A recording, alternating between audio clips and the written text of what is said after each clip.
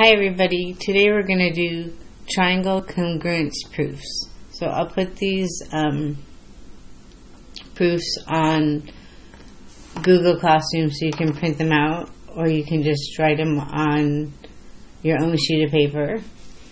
And we're going to do some proofs. Proofs can be hard, but just do the best you can, and then we'll go over them together. Number 1, given M is the midpoint of segment AC and segment BD. So we haven't really talked about a midpoint, but it means it's the middle of the segment, that it divides the segment into two congruent segments. So let's write that. M is the midpoint of AC and BD, and we'll take, it's given one at a time. So if this is AC and M is the midpoint, which two segments have to be the same? AM and MC. So AM is congruent to MC by definition of midpoint. The midpoint of a segment is the point that divides a segment into two congruent segments. So those segments are congruent. And it says it's also the midpoint of BD. So which two segments have to be the same? BM and MD. So BM is congruent to MD. So are the triangles congruent yet? We have side, side. Does anyone see any angles that could be congruent? How about these? What kind of angles are those? Vertical angles are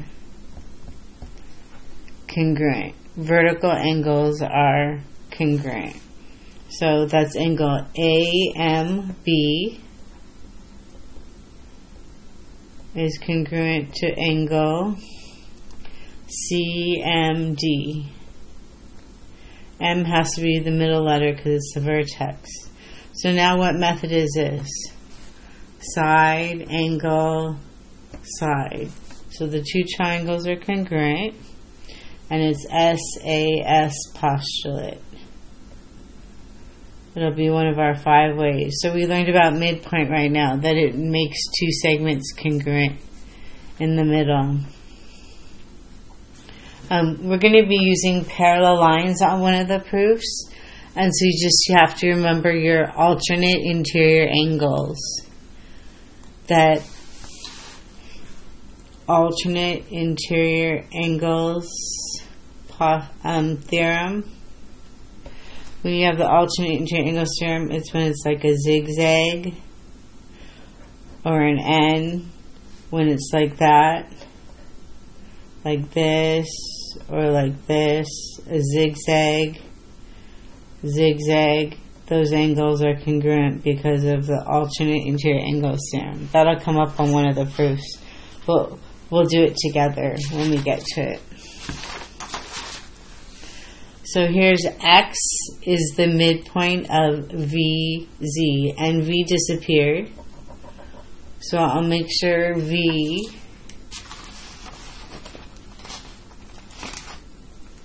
is on the one that I post for you. Okay. X is the midpoint of VZ, and they did given twice, so they want angle 1 congruent to angle 2 later. Split it up into two givens. We don't do that very often. So if X is the midpoint of VZ, which segments have to be congruent? XV and VX and XZ.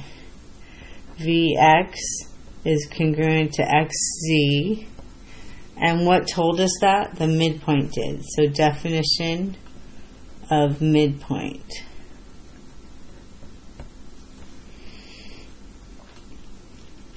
And then we're going to do angle 1 and 2 later. Okay? Does anybody see any other angles that we can mark congruent? How about vertical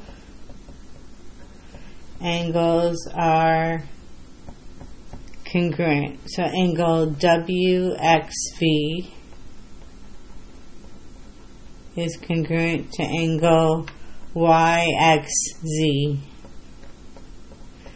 X has to be the middle letter because it's where the vertex of the angle is. So look at this and decide why those are congruent. Which method is it? Is it side, side, side? No, because we have two angles. So it's either ASA or AAS. Is it the S in the middle between the sides?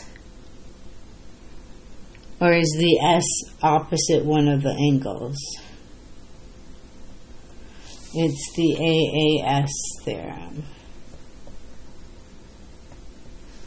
The angle side theorem.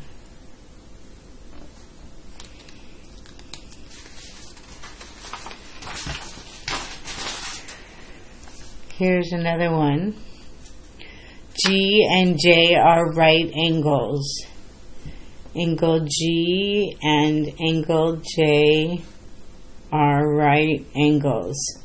When you have this upside down symbol, perpendicular, it means you have right angles. And we didn't do that on this one, but there will be one on the homework that talks about perpendicular.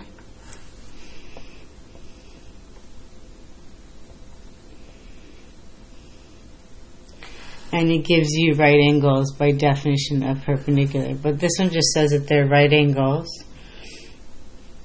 And GH is congruent to JK. And HI is congruent to KL. So let's see what that looks like. These are right angles. GH and JK. GH and JK. HI and KL. So look at that carefully. What method are they congruent by?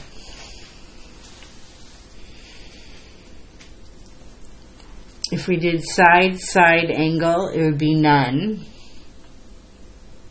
But these are right angles, so these are right triangles. So what method is it that only works for right triangles?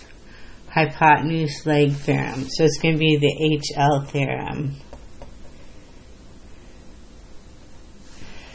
So angle G, triangle GHI, and triangle JKL are right triangles. Definition of right triangle. If you're going to use the HL theorem, you have to say that they're right triangles. So because they have a right angle, that makes them a right triangle. And then we already have the H and the L, so it was a pretty short proof, HL theorem. But it shows that you have to say that the triangles are right triangles first before you can use HL. And then our last one for the notes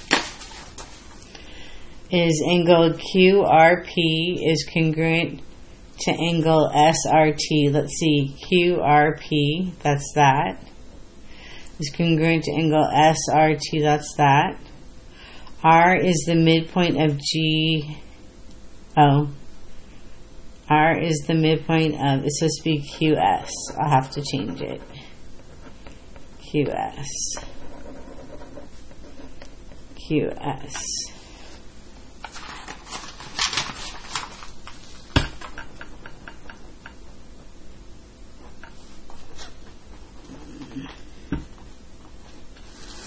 Is the midpoint of QS, so that means QR is congruent to RS, And then angle Q and S are right angles. So what method would this be? Angle, side, angle. ASA. ASA postulate. Just because they're right angles doesn't mean it's always going to be HL theorem. So we have the given. R is the midpoint of QS. That means QR is congruent to RS. Definition of midpoint. And then we have angle Q and angle S are right angles. So angle Q is congruent to angle S because all right angles are congruent. So we have right here angle, side, angle. Angle, side, angle. ASA postulate. So I have a worksheet that I'll post for you that's due tomorrow at 10 a.m. and some of you still need to do the homework quiz number 14. And next week is spring break, something to look forward to. Okay, talk to you later.